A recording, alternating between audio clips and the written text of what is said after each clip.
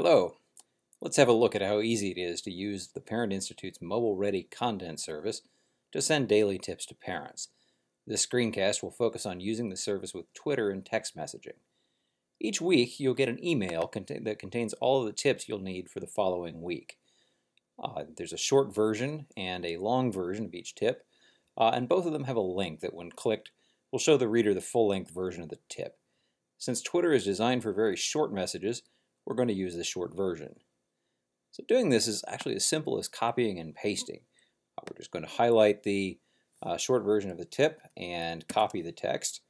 And now let's compose a new message on Twitter.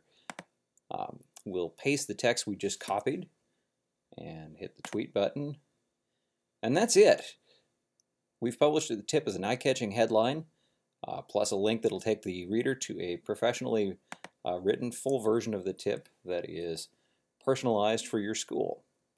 Text messaging works the same way. Since there are a variety of systems that schools use to send messages, it's a little harder to demonstrate. But they work just like Twitter. Simply copy and paste the short version of the tip into your text messaging system, and in seconds you've made valuable and engaging information available to parents.